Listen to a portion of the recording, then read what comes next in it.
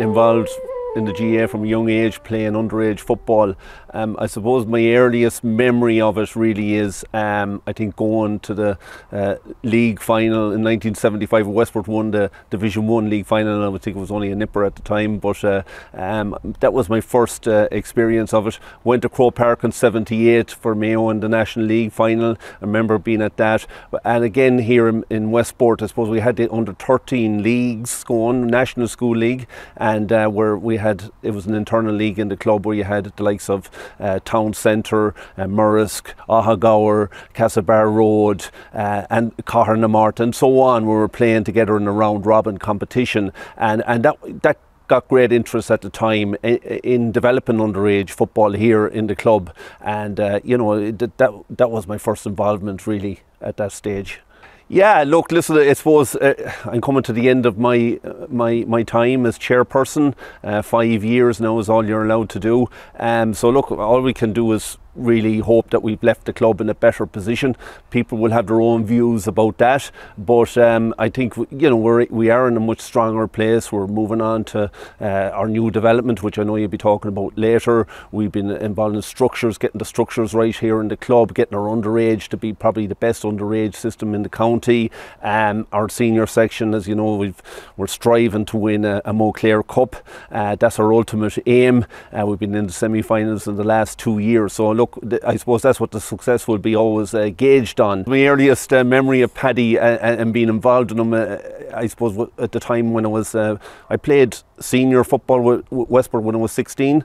I remember against Ballina down in Crossmolina. I think Kevin McSay was playing at that stage, and look, I was a bit overawed at that stage, but I remember Paddy being at that match, and remember talking to my parents afterwards, and lo and behold, I ended up going to tireless after that. I think he was maybe a little bit involved in that, but also the Mayo minor, he was involved in the Mayo minor squad, and he was chairperson, I think, of Mayo GAA at that time. So I remember Paddy being involved. That was my earliest involvement with Paddy. I suppose went on and played with Westport. There was different chairpersons. I wouldn't have been too much linking up with Paddy as a young player, and I suppose it was in different circles. Wouldn't have been in the moving and shaking of the administration structures in the GAA until I came in the early 2000s then, and started to get involved with underage here, and in 2010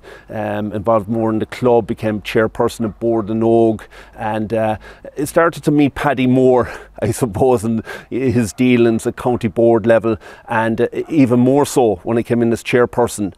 Paddy was, you know, a fountain of knowledge. If there was something weighing on your mind, you know, in relation to how, you know, maybe issues in the club and how things should be dealt with, Paddy was a great source to to lie on, or something to a person to lean on, to get that information back, because he'd come back and give you some sound advice, even at meetings when meetings got a bit rough and maybe heated. Paddy was a great man to be at it. You wanted Paddy there because he'd calm down everybody and maybe get them to see the bigger picture on things. So, you know, look, again, this, I know if there was an All-Ireland final in Mayo, Paddy would be a great man to get you the extra few tickets to keep everybody happy, and we all know how important that was. But also here, you know, even at the club here, the developments here, you know, we have the new clubhouse here behind us since 2016, and the AstroTurf here, even the skills wall. And Paddy was a great source to be able to go to someone, use his connections in the GAA to source that bit of funding, or to get, you know, a leg inside, and so that we could, you know, pull down on those funds. So, you know, even his connection with John Prenty in the Connacht GAA was invaluable as well. So look, Paddy, his connections will always be remembered. I miss him badly. But look, this is my last year now, so look, I want to thank Paddy for all that he's done for us here in the club, and we'll always remember Paddy fondly. We're located at the new Westport GAA pitch development. This was something that we kicked off in the club about 3-4 years ago. In fact, Paddy, who was instigated the discussion, he was looking at the big picture, looking for the future. The club was bursting at the seams from a playing facility perspective, and he suggested we look at different sites around the town to expand the playing facilities for the club. So we went through a pretty formal process, and we ended up selecting this site here. We got planning approval about a year and a half ago. We went fundraising, and we were able to start construction of the new pitch here, and you can hear the machinery in the background here looking at putting the finishing touches to the topsoil for the new pitch. When I stand here and I think back to Paddy, you know, I feel as if I've known him for 20 years, but I actually only know him about 5 years. It was after the club won the All-Ireland Intermediate Championship that I got to know Paddy pretty well. We had some great discussions. He was a real grandfather figure, you know. But when I started talking to him about the future pitches and future facilities, he gave a marvellous endorsement and support to myself and the team to help just drive the whole thing forward. And it was important that we got Paddy's approval to do this. I don't think it would have happened otherwise. So we will have the pitch finished. We would hope we will sow seeds on it before the end of the summer here in the next number of weeks, and we hope to be playing on the new facility next season, probably end of summer 23. But moving on from that, we'll build a set of change rooms, and we'll build the clubhouse probably Lego style in phases.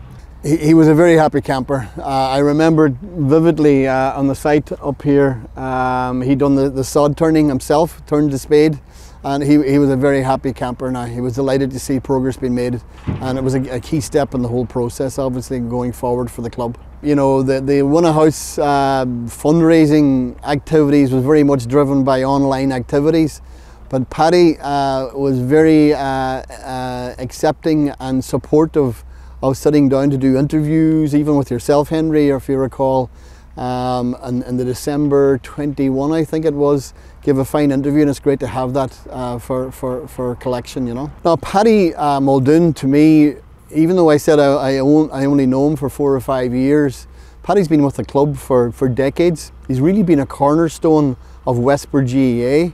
He's been intimately involved in the county. He was a county chairman. He was involved at national level in Croke Park.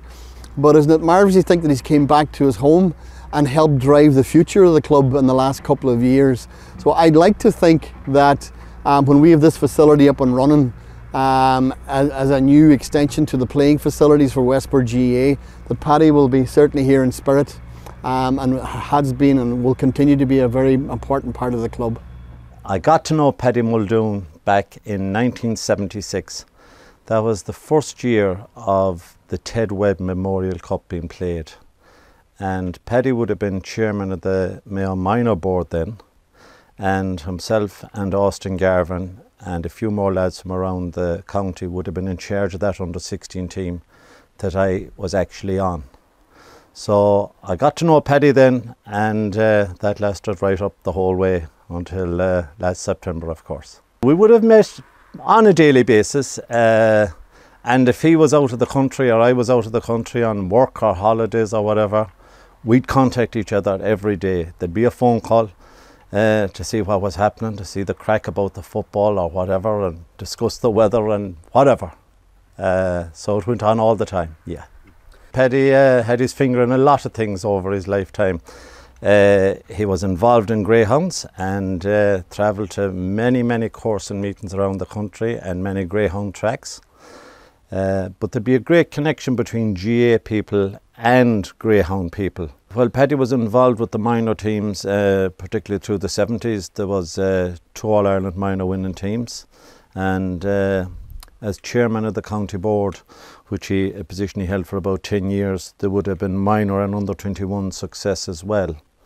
And after Paddy stepped down as chairman of the county board, he became the Central Council delegate from Mayo, and he held that position for possibly, I would say, the best part of 20 years.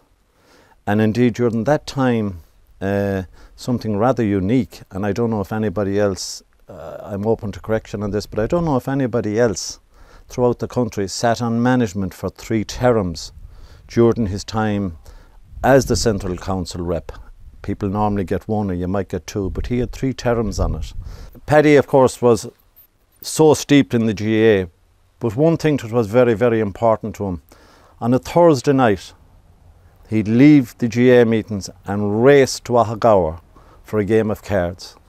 This had started possibly in the old Muldoon public house, and when that closed down, it moved up to Kane's public house.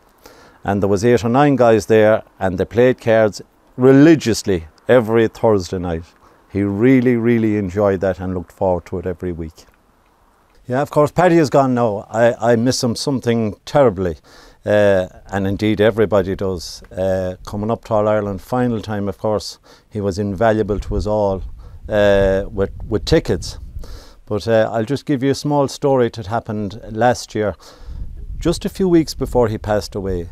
At that time, Father Charlie in Westport would have had to take over responsibility for Kilmena Parish. So outside the church in Westport, after he had been in Kilmena, Father Charlie took the opportunity to tell Paddy about how he had been down in Kilmena and what wonderful people they were, and that they actually had made a lovely presentation to him. So he was telling this story about the presentation and trying to put Paddy in a corner, and Paddy let him work away. And when he finished, Paddy just nice and politely said to him, "Did they give you any tickets?" That closed Charlie up completely. No.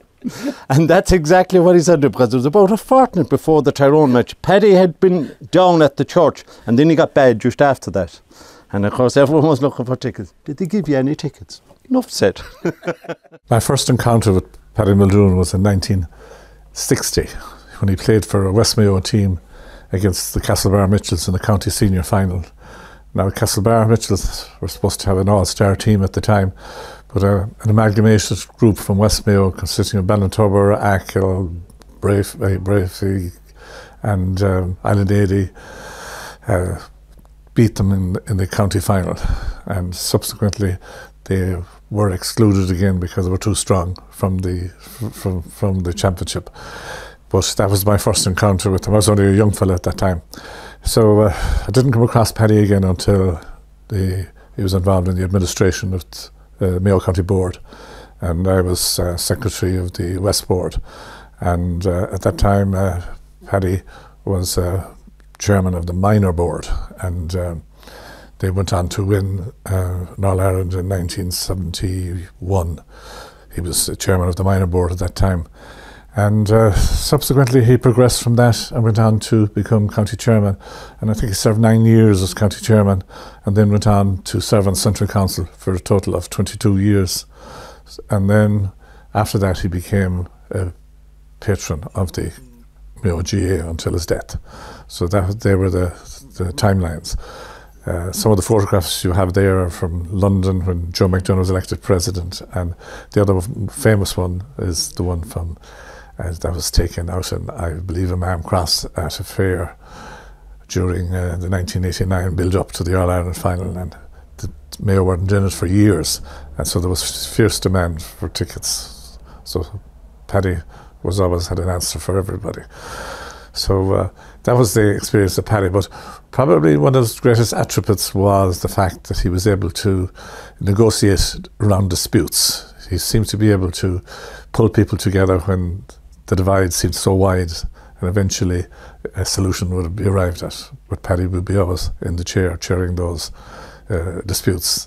That was probably one of his greatest attributes. Everybody thought he was on their side, so they'd always come to an agreement in the end. It might take a while, but that was one of his great attributes. Of course, I went to Westport CBS and one of the jobs we were given by the Christian Brothers, that would be in the mid-50s, was to come down here picking stones off the field.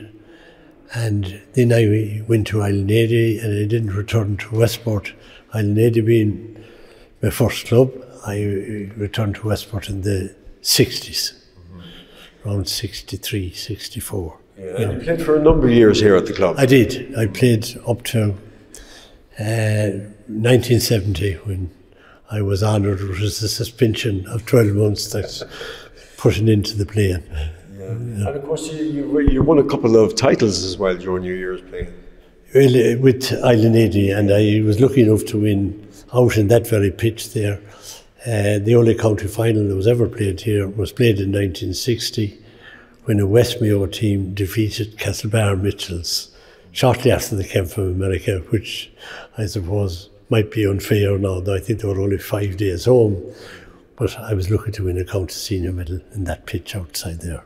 You know. And then you went into management here at the club. Yeah, I was, after I finished playing and that, I got involved with underage here, and in the late 60s, early 70s, and then I was manager of the team here at different times, you know, and I was chairman of the club, I'd say, from about 65 on to 71 or 72, you know. It was a much different club in those days than it is now. And of course, even from a player's point of view, a management point of view, there were tough days enough. Well, it was different. It was a completely different thing for the simple reason is that we hadn't this awful schedule of training or anything else. And in lots of cases, if you turned up and you had boots, and you might have borrowed a pair of socks, but you had boots, you had every chance of playing. And which did you prefer mostly, the playing on the pitch or the managing? Well, it's very hard to beat playing, you know. It is very hard to beat playing. And like I had good days with Island 80 as well, because we won a junior championship that time as well. And an awful lot of these people have passed on since. And there was the playing, you can't beat it. You know, you can't beat it. Management today is a different day's work, though. I don't know how anybody takes the management of a team. And even fundraising is much different today than it was in yours days. Oh, absolutely, absolutely. I mean, we'd had what was called a silver circle. I think if you won anything in that, you might have won £3 or £4. But there was money collected, and it kept us going. This club, we raffled a heifer one time, or two, or three, and a Charlie heifer, and the man that won her anyhow wasn't half as good as the man that owned her. When she started going her rounds from marts to churches, you know, but it was money, and as I say, there were more difficult times. There were more difficult times. And of course, we must pay tribute to all those great people that were involved in the GAA in those years, because without them, we wouldn't be where we are today. Absolute. Like where we're here in this club here, we had the Kinneys, who there was three brothers of them. All three of them were officers of this club. We had the Hughes family, which is now Carrigdon and Port West, and the Hughes family played a big part in this club in the early years. Some of them interned, grandfather of the present generation, for playing football. And the pitch itself, way back during the time, it was known as the rifle range, and you can see why, because they could fire into the hill. And there was cricket played in this pitch by the British Army, and the people that bought it back in 1935, they had a hell of a job to get it developed, because there were technical problems for some reason or other, which might be better not to go into at the present time. Hence, Archery became a club where is at the bottom of the pitch, where our liberator spoke during that period, and that wasn't by accident that he picked that into the town. You know. And one of the great players at that time was Paddy Kelly from Westport. Paddy Kelly, yeah. He won an All-Ireland in 36, and you had the Hoban family, Tommy Hoban, who came after him, and that. And in 1951, then Joe Stanton of Lecanvy, and whose family are in Louisburg and Lecanvy, he played for Louisburg, he played for Westport, and I think at some place I read that he played for Kilmina. You know. And what do you think, Paddy, was the golden era of football here in West Mayo over the decades? Well, as far as this club is concerned, I really believe the golden era is now. I mean, they went to Dublin there with the team 2 or 3 years ago. 2017, and won an All-Ireland, which I thought I'd never see. And it was one of the great days. One of the great days. There's a lot of young people in the club in Westport now. Us older fellas, while we will help out, but there's young, dynamic people in this club who are far-seeing, and they're doing everything to build the club.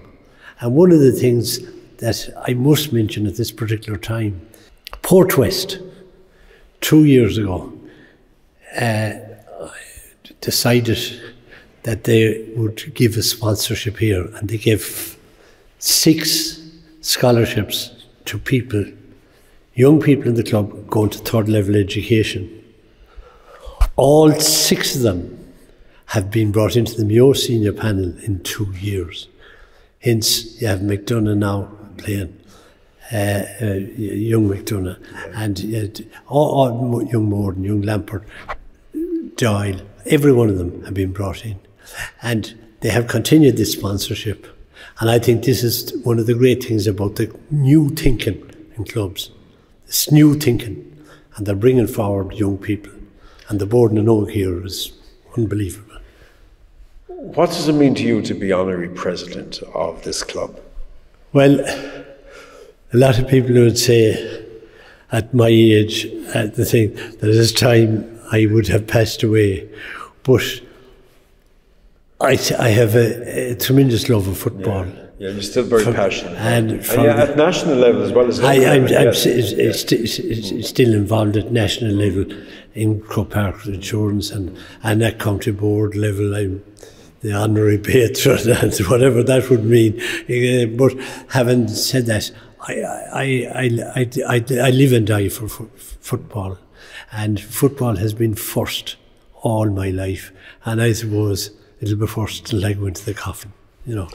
Finally, can I just ask you, Paddy, what's your greatest memory of Gaelic football over the decades? Well, my father brought me to Croke Park in 1951. I'm glad at this age to be able to say I saw Mayo win in All-Ireland. But there has been great moments since. But, I mean, that's magnificent, the sense. Now, I don't remember the coming home, and I don't remember anything about a curse. And I don't remember being brought to the coming home, because I suppose I was 10 or 11 years of age at the time, and people that was going to the coming home part of it wouldn't have a 10 or 11-year-old with them, and neither would my father, because I suppose they would enjoy what would go on for days and nights after it, you know. But it was a great moment, and likewise the club itself here, the club winning that All-Ireland at Croke Park, and going down into the dressing room afterwards, then meeting these fellas, and you know, I was in the dressing rooms when involved with minor All-Ireland winners, and I was lucky enough to be involved with those with Austin Garvin. It was great, but your own club winning, you cannot take away from it.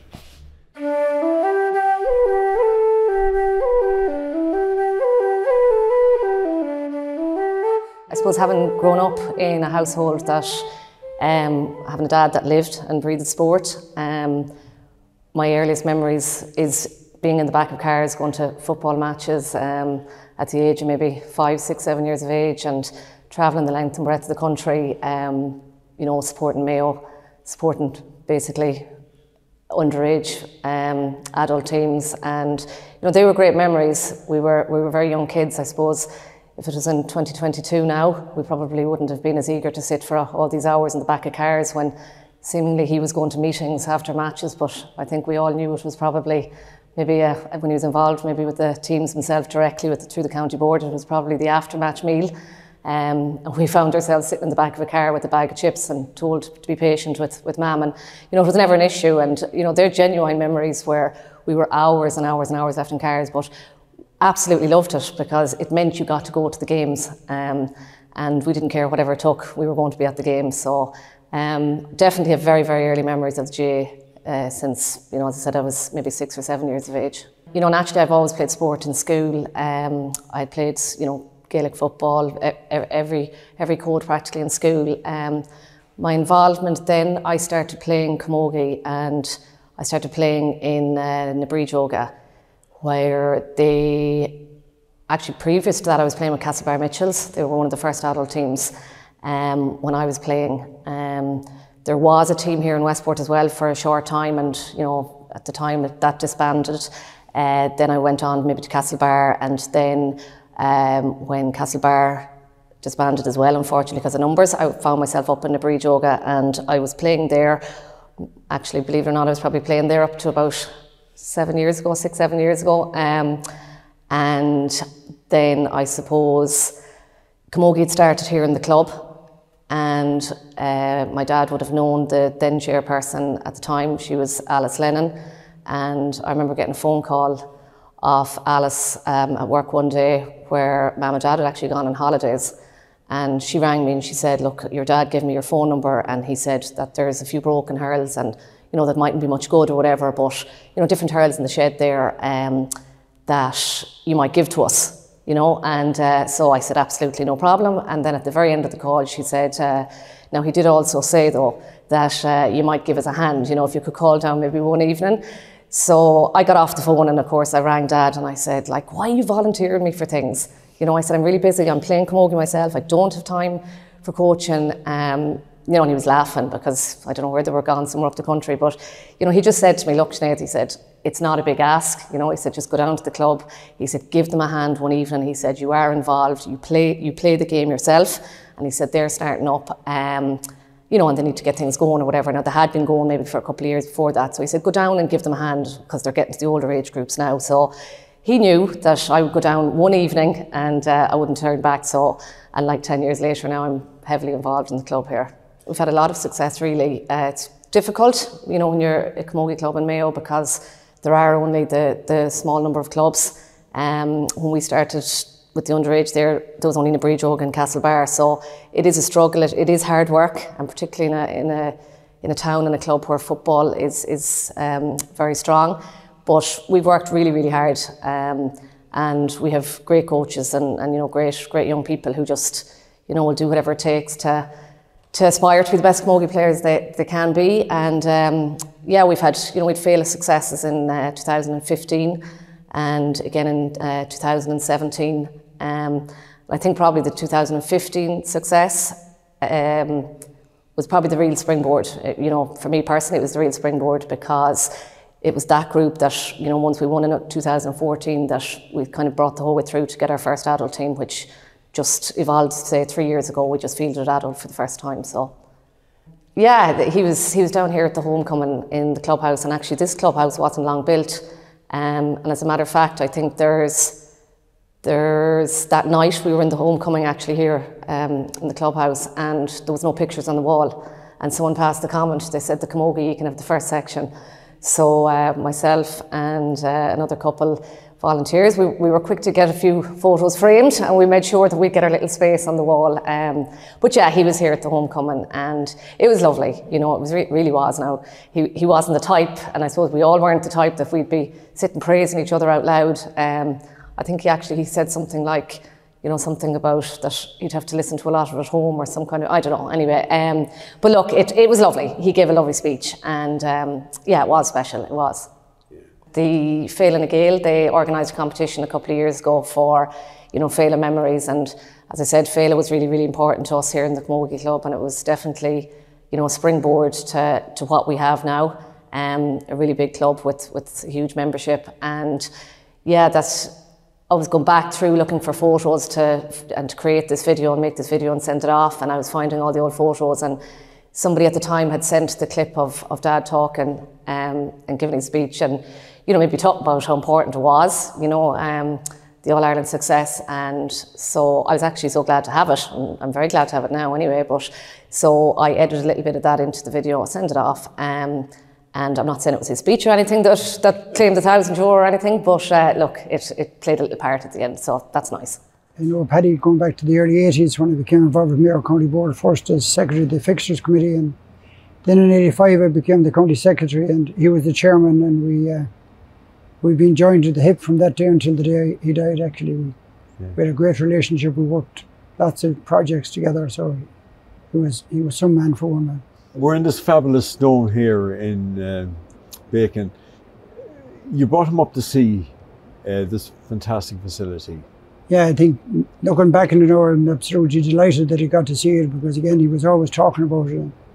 George Golden himself came here for the guts of half a day, and he looked around the place, and he was absolutely thrilled that that I was involved in for a start, that it was in Connacht, and that it was a GA facility. He was really, really thrilled, and I'm thrilled that he came to see it before he passed away. He didn't think of planning one for Westport by any chance? You never knew what was in Paddy's head, what he was planning under the scenes. He was a good man to hide his cards, all right. Yeah. What would be your fondest memory or greatest memory of Paddy Muldoon? I suppose the big thing that I'm absolutely thrilled that happened between me and Paddy was the Wednesday week before he died. He'd been on to me to get me out to the tap room in Morris for a long time. Come on, we'll go. So he got on to my wife Mary, and they arranged for us to go on the Wednesday night, and I'm absolutely thrilled now that we had that engagement with himself and Judy, and the crack we had in the slagging and pulling the daylight out of everybody else. I'm absolutely thrilled that is the greatest memory, and that really will stick with me. I'm thrilled that happened. And then I suppose I spoke to him less than 24 hours before he died.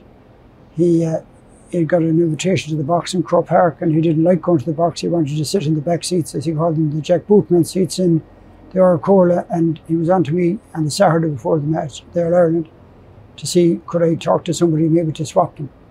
And I made the phone call straight away and got them swapped for him, and rang him to tell him, and that was the last conversation we had. And that was the Mayo Tyrone All-Ireland final, yeah. 24 hours later I got a phone call to say he had passed away. I couldn't believe it. He'll be a big loss to the GAA in general. Absolutely. Look, he's a big loss to his family, number one, and to the business people of Westport. He had a brilliant business, but from a GAA point of view, he won't be replaced. Nobody had as much knowledge in that head than he had, and he knew how to use it. And even on Censor Council, he was on the GAA Management Committee. He really knew what the right thing to do was at all times, and he did that. I first got to know Paddy when he was a very young man. It was in the late 50s, and he led a delegation to a meeting of the West Mayo GAA Board. He wanted to have a club entered in the West Mayo Junior Championship from Ahagaur. And he said he was very eloquent in making his case, I have to say, but he was turned down for the simple reason that most of the players that he'd be calling on in Ahagaur were actually playing with Westport. And if they were taken from Westport, if a club was set up in Ahagaur and the players were taken from Westport to play with Ahagaur, it would diminish Westport an awful lot. So therefore it was turned down. He played with Island Éadí. He won a county junior championship medal with Island Éadí. I think that was in 1959. And he was also a member of the county minor team that reached the Connacht final. I think it was around that same year. So I remember him well. He was a knacky little footballer, I have to say. He was well able to play, well able to hold his own with anyone. He established a business then, his insurance business in Westport, which was a very lucrative business, and he was very popular. And of course, then he became a member of the Westport Club. And he eventually became chairman of the club. And he led them at one stage, he was coach at one stage, I think, and he led them to a county junior championship. I think that was in around 1970. He led them to a county junior championship. And he was chairman himself for about 9 years in Westport. But there was always an old saying about him that when he was coaching his team or training his team or whatever he was doing with his team, the one warning he'd give his players was, "I have only 3 subs and I intend to use them." He was also a founding member of the Green and Red Trust, and that was an organisation that was established by himself and people like Father Leo Morahan and Dr. McLoftus. It was established to help players, former players, who were run down on their luck, in other words. And it did help a lot of people who did have problems after they left football. They were helped by this organisation, which was a good one. You know, I think Johnny Carey was involved in it as well. He was also received the Mayo News Hall of Fame Award. That was given to him at the Mayo News Annual Sports Awards. And it was given to him for his loyalty and his dedication, which was, you know, fabulous. Over some 60 years, I'd say, he was involved in Mayo affairs, you know, and he deserved it, and it was well deserved, and it was well received, that presentation that evening. I'm absolutely delighted to be paying tribute to a very, very good friend of mine, Paddy Muldoon, who passed away recently. One of the all-time greats in terms of GAA administration, I would suggest you, given his record as chairman of the county board, involvement with Connacht Council, involvement at national level as well as a trustee of the organisation, and of course was at one level, I suppose, Mr. Insurance in the GAA for so many years. Himself and Cathy Slattery would have soldiered together for many a day in that realm. But his unique contribution, I suppose, is that he was president of a club in Ireland and in America, both at the same time. He was president for many years of the Mayo Football Club in New York, as well as being president of the Westport Football Club, or Westport GAA Club. A unique standing for a unique man, I would suggest to you, and a man who made a huge contribution to the GAA on both sides of the Atlantic. Well, my next guest certainly knows all about championships and all sorts of games that he's given decades of service to Westport GAA. In fact, going back to the mid-1960s, Paddy Muldoon, the honorary president of the club. You're very, very welcome to the programme, Paddy. Thanks very much, Henry. There's been some water under the bridge and some big changes since you first got involved with Westport here back in the 60s. We don't like going back so far because there's undertakers and parish priests in this parish that should be glad to say it's time to go. But there has been massive changes. Originally, this pitch out here was the cricket ground, which was hard to take for some of the people at the particular time, for a lot of the people, I suppose. And to see the massive changes that has come about in a short period of time, really. You know, 50 or 60 years is a short, well, it's easy for me to say that now, but it is a short period of time. And the amount of work that has been done by people that has passed and gone here, and who gave their life to keeping football alive in bad times, with bad conditions, bad fields, and we're no here. No dressing rooms or anything. No dressing rooms. Under the bush. Under the bush. Those were the days, as to say. And all for the better, all these changes. And I know you were, as president, you had a little bit of concern about taking on a big project like Win a House in Westport 1 and now Westport 2, Win a House in Westport. But looking at the success of the first project. Well, it was frightening at the beginning when Danny McLaughlin took on this. But then, if you want a job done, ask a busy man. And if there was ever a busy man in this club, it's Danny McLaughlin.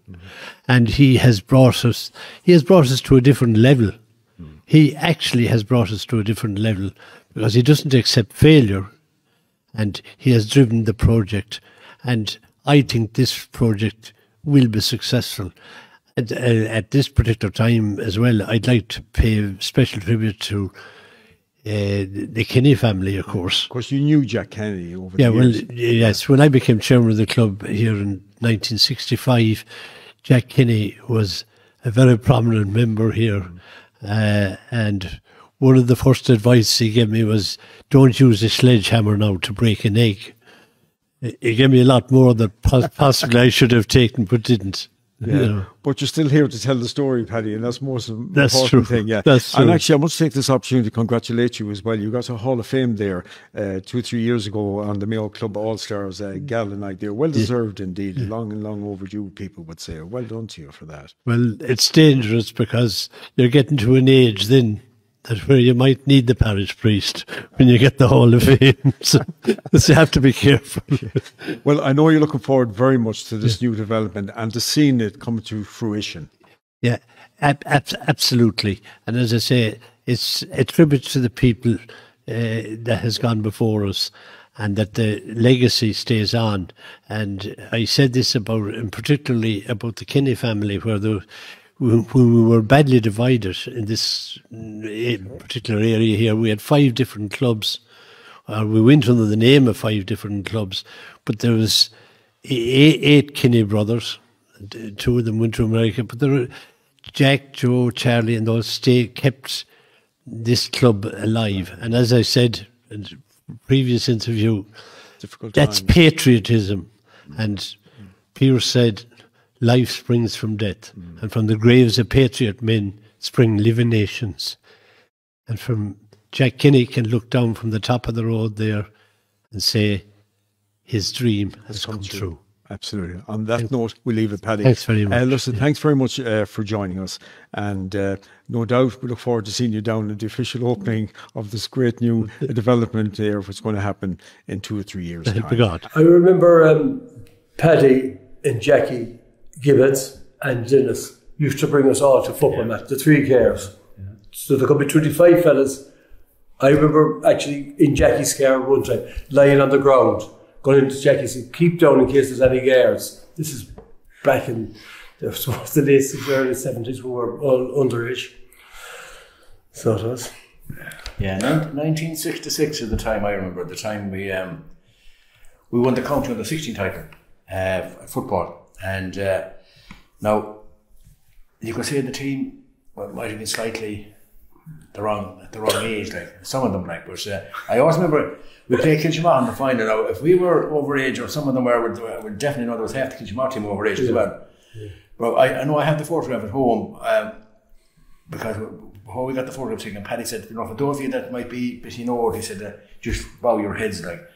And I can't see the picture. Wasn't there a caption? There was a caption in the video, yeah. It was like fellas had been shot at. Yeah. Everyone with the heads down. There was only a few of us looking straight at the camera, you know. Was Martin Dunning played on that team, and he was in Jarrett's, and he played with Jarrett's, and he definitely had to keep the head down because he'd been in trouble. He shouldn't have been playing at all, I think, at the time. So he shouldn't. Yeah, Sean Lang was a very good underage, under 16 that year, like. There's a few more like him, you know. Yeah, but that time, that was my first, time getting to know Paddy. Yeah.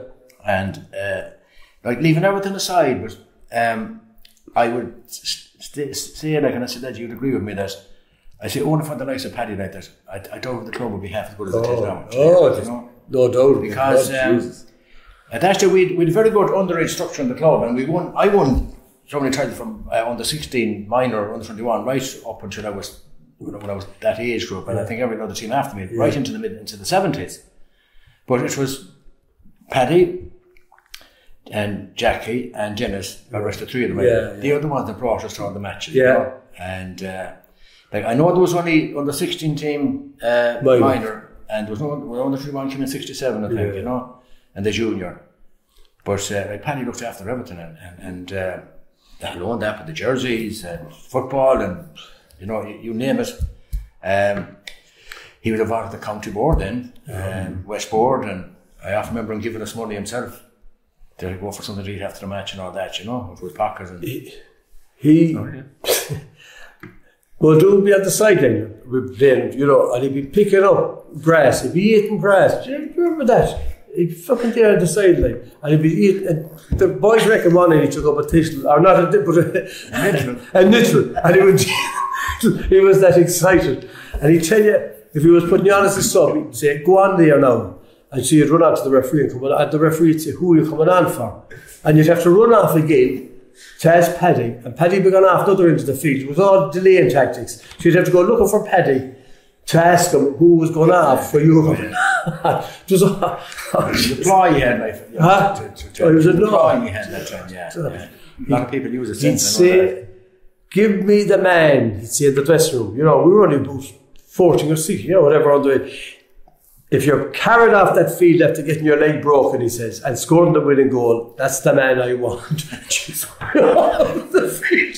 We were going bullshit to get up on the field. He promoted me at minor age here. It was my final year in minor, and we had played Ackle here in the West, semi-final or something, and probably got hockey. But Dennis Gallagher was manager of the Ackle team, or a selector on the Ackle team.